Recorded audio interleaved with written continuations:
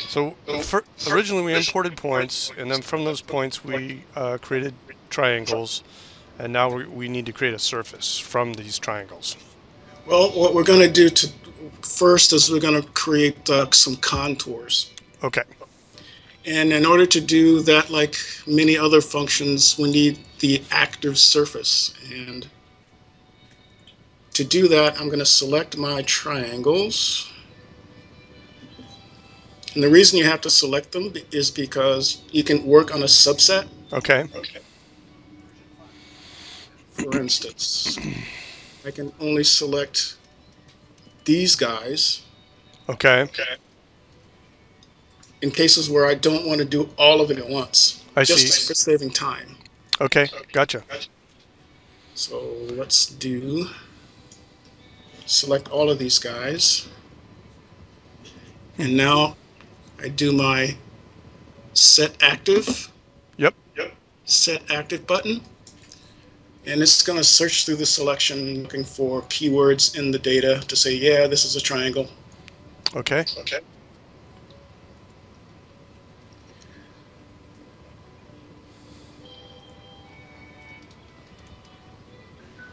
Now the difference between a surface and a set of triangles is that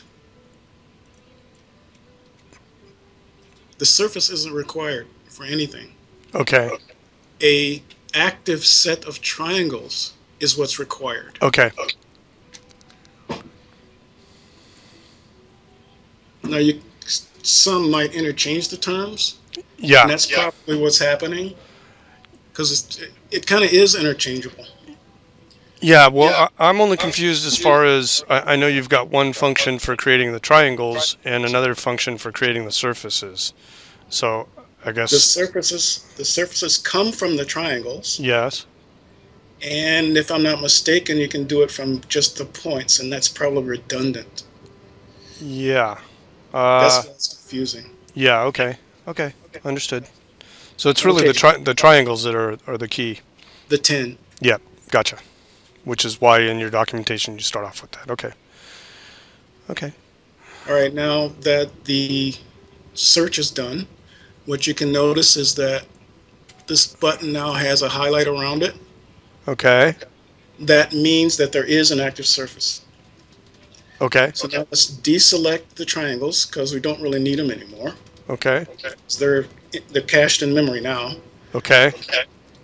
And now that there is an active surface, many of these buttons are now active and available. Yes, I see that. Okay. And for what we're going to do today, we're going to look at contours. Yep. So I'm going to click on that button. And a new window pops up. We're going to go through each of these. Okay. The first one is just the easiest, where you don't really have to do anything or do much. Just click on OK. The top is the range. You can see the lowest is 83.82, and the highest point in the data set is 249.555. Okay, and And that's the Z elevation, the Z values. yes, the Okay. minimum and maximum elevations. Okay. So I'm just Gotcha. going to go ahead and click OK, and we can see what comes up, or what it creates. And I should have changed the layer. It's probably going to end up on, I've forgotten default names. Let's see. Right now it's computing normals and such. Partial differential, yeah. Differentials in each in the X and the Y direction, and so it can start to draw them. Okay.